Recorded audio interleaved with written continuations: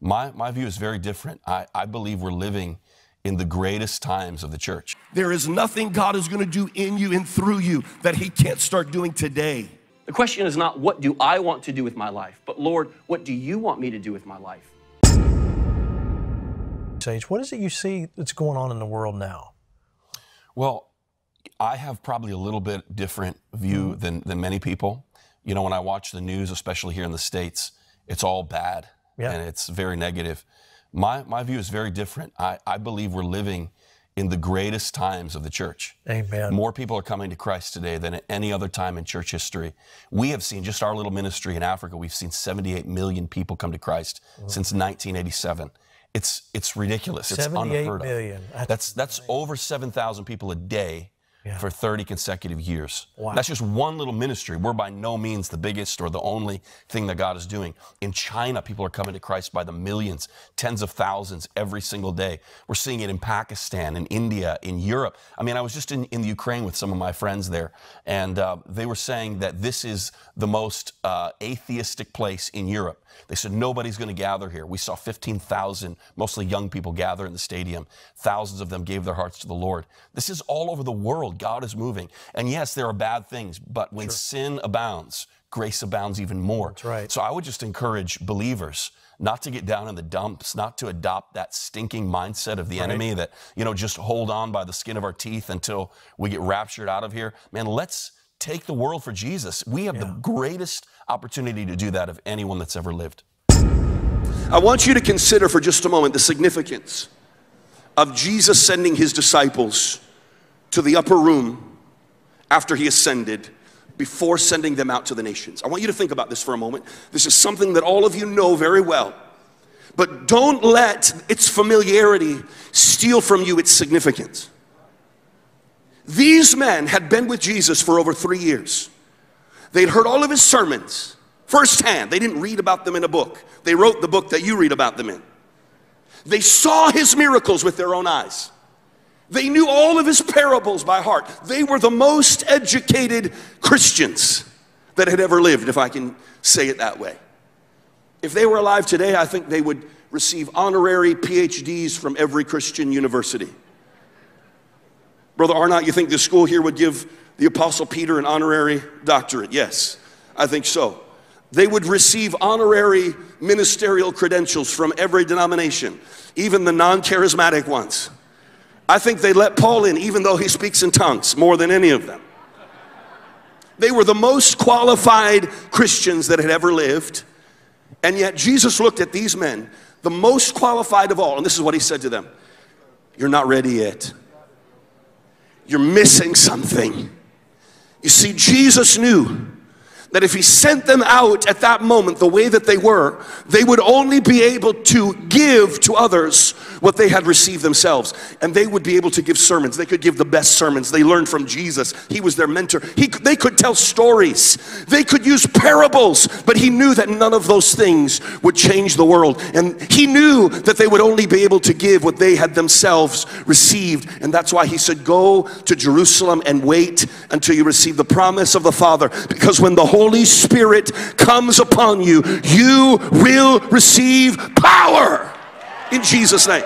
What is the secret to an open heaven? I often share about a guy named Daniel Nash, who was an intercessor for Charles Finney. Now, many people know the great ministry of Charles Finney. What they don't realize is that before Finney would go into a town, he would send his intercessor, a man by the name of Daniel Nash, to go and to break open that spiritual atmosphere. And once that work had been accomplished in the Spirit through prayer, then Finney would come in and have those mighty revivals, and cities and the nation was shaken by it. And the key is intercession. I believe that in these last days, God is going to bring together a marriage of the evangelists, the soul winners, and the intercessors, the prayer warriors. They're going to join together, and I believe we're going to see the greatest harvest of souls in the history of the world. Now I'm going to ask a very important question. How many of you would say tonight, Evangelist, I need to surrender my life to Jesus? Maybe you've never done it before. Maybe you don't know Jesus as your Savior and your Lord. Tonight is your night. And if you would say, tonight I'm ready to surrender everything to Jesus, then I want to pray with you. If that's your prayer, let me see your hands all over this place. Hallelujah. Hallelujah. I'm going to lead you now in a prayer of surrender. I don't want you to whisper this prayer. I want you to cry out with all of your heart. Are you ready? Are you ready? Pray first in English after me and then after my interpreter. Say, dear Lord Jesus Christ.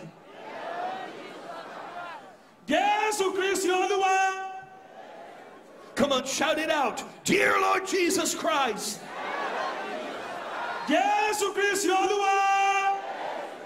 I come to you tonight.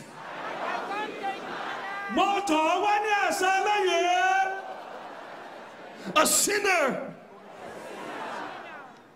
And listen, needing salvation. Not making a choice is making a choice in itself. And this is the thing, so many people sitting there on the fence, young people, they haven't made that choice to sow up for Jesus yet. And they think, well, I'll make that choice one day. No, you made it already. Because one day never comes. I remember sitting in meetings like this and hearing preachers talk about their experiences with God. I remember thinking to myself, one day I'm going to serve Jesus like that. I remember them hearing them tell stories about miracles, about pulling people out of wheelchairs, about laying their hands on blind people. And I thought, one day I'm going to do that. And this happened for years.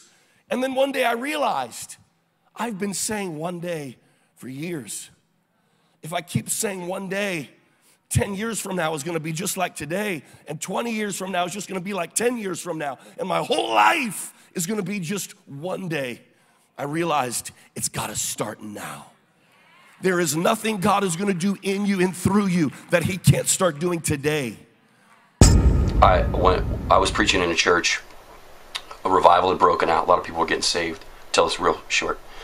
And I heard one of the new converts talking to an elder, and the new convert was asking the elder, you know, what's the key to prayer? He was saying, I hear people saying that they pray for hours a day, and he said, you know, I pray for 5 minutes and then I don't know what to talk about. So the elder started giving him advice. I overheard this conversation. The elder said, first what you need to do is make a list of all your friends, then make another list of your family members, make a list of all the things going on in the world, all the current events, make a list of the things you're thankful for, make a list of all your needs. And he said, once you've made all these lists, then he said, then you'll have enough fodder there so that you can pray for a long, long time. And I thought to myself, that elder doesn't pray very much. That was my opinion. So when they had walked away from each other, I grabbed that young guy and I pulled him close and I said, can I give you my advice on how to pray? He said, yeah, please. I said, just be quiet. Just listen. When you're in a conversation with somebody, especially somebody that is much wiser than you and has much more profound things to say, your best bet is just to be quiet and to listen to what they have to say. And if you learn to do that, if you'll learn to listen, you'll find prayer becomes life-giving. You'll find that there is an outpouring of divine life into you rather than you just trying to perform and rack your brain and talk a lot. So for me, that's how I practice the presence of the Lord. That's the key for me, is stilling my own spirit, my own soul, and training my ears to listen to the voice of the Good Shepherd. Jesus said, my sheep hear my voice and I know them and they follow me. You know, there are healing evangelists.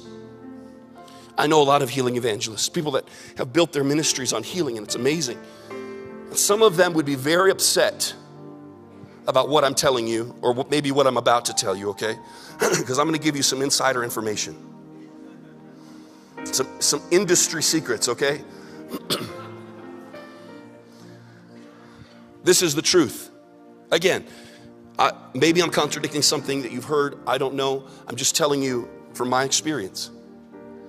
There is nothing that I have or that Reinhard Bonnke has or that Benny Hinn has, or that Andrew Womack has, or you name the person who sees great miracles.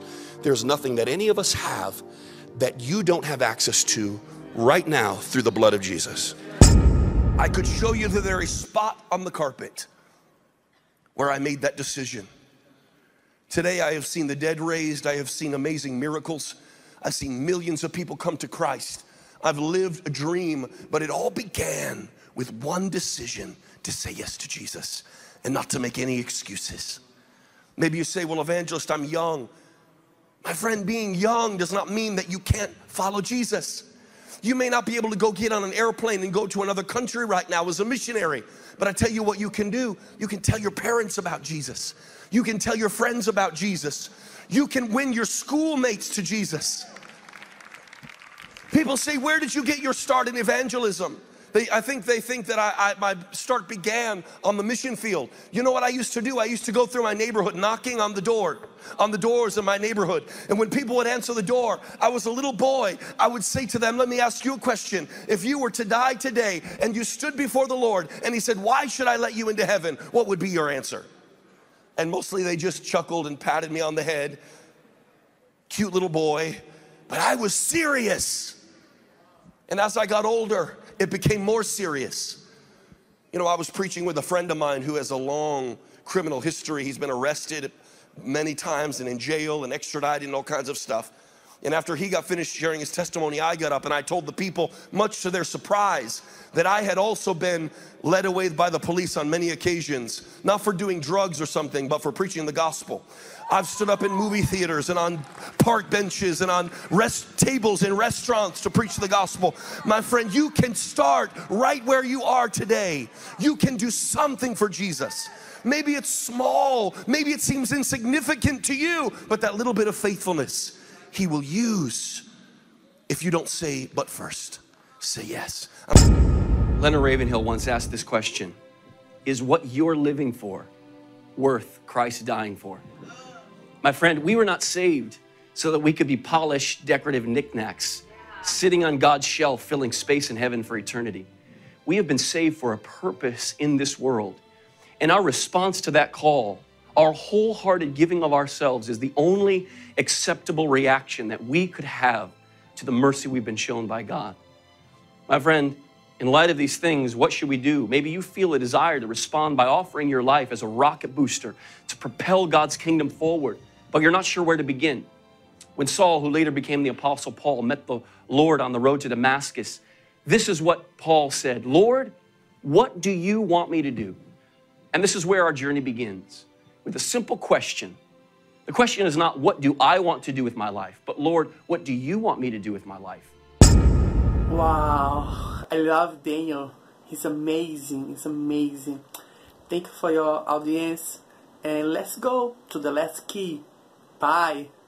Saturday morning, I came to Accra to visit my own brothers. So after visiting them, I was coming back to go Tema. It was very late and the train left.